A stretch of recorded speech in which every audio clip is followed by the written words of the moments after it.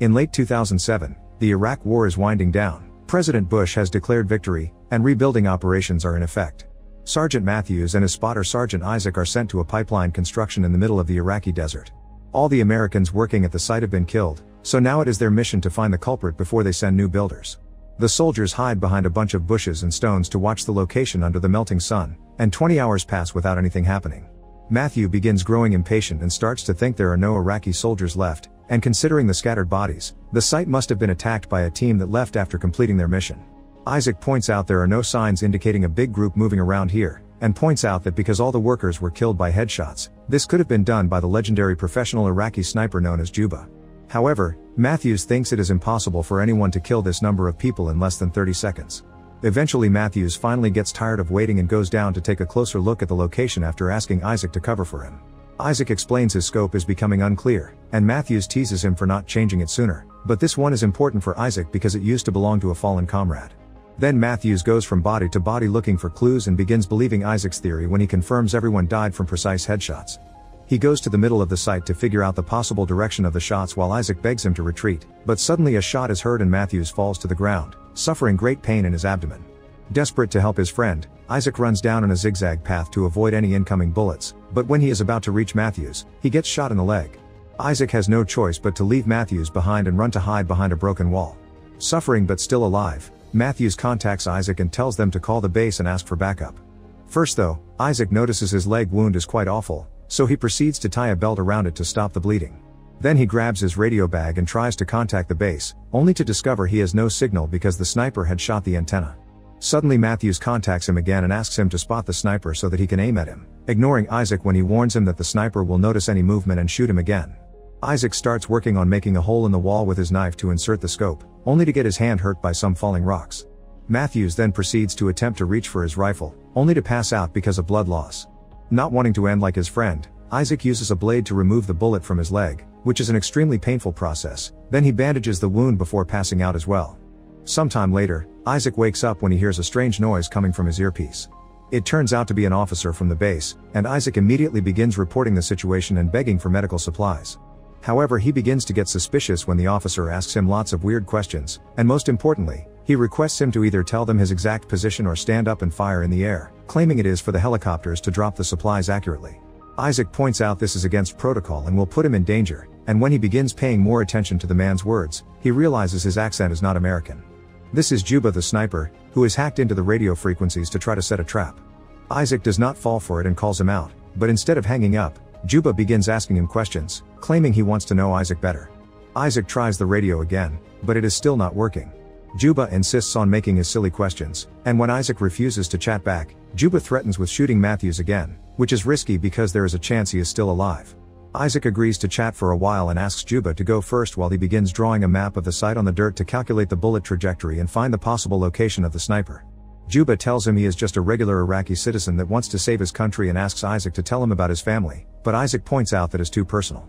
Then Isaac makes fun of Juba's reasoning, saying that he is killing the people that are actually trying to develop the country by bringing schools, pipelines, and infrastructures that will boost the local economy. This makes Juba laugh, and he explains that the money made here will be sent back to the USA later. As time passes, Juba keeps asking questions, but Isaac continues to refuse to say anything personal about himself, making Juba threaten to shoot Matthews again. However, Isaac does not believe him anymore. To prove he is dangerous, Juba tells Isaac the name of the previous owner of the scope and that he is dead, quoting Matthews' earlier teasing. This means Juba has been listening to their conversation since they arrived.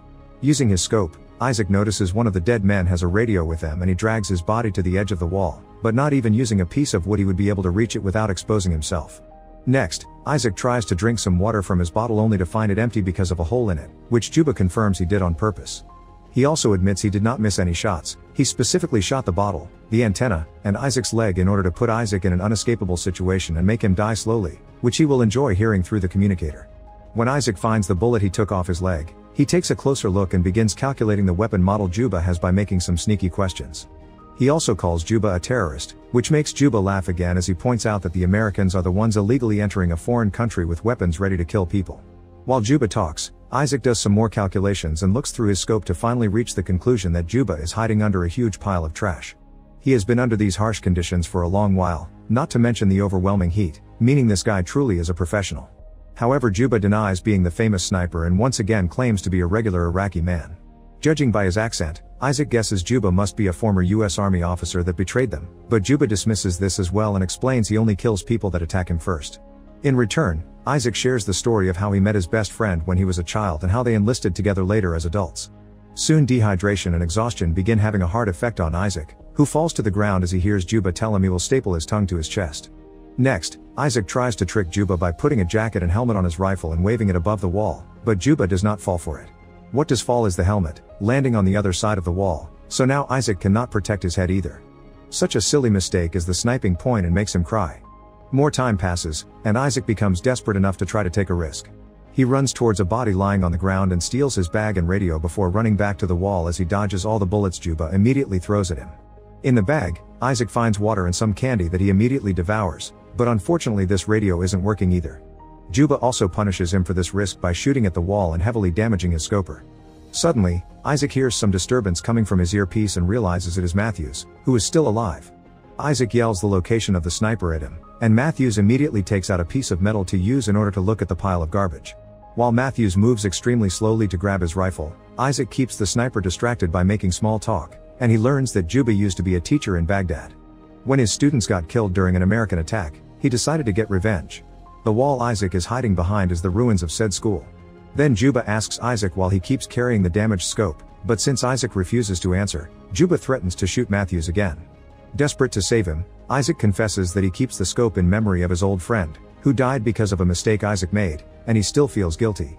In the meantime, Matthews places his rifle and blindly aims at the pile of trash, shooting at all the bullets he has as Isaac shoots as well to pretend the noise comes from him.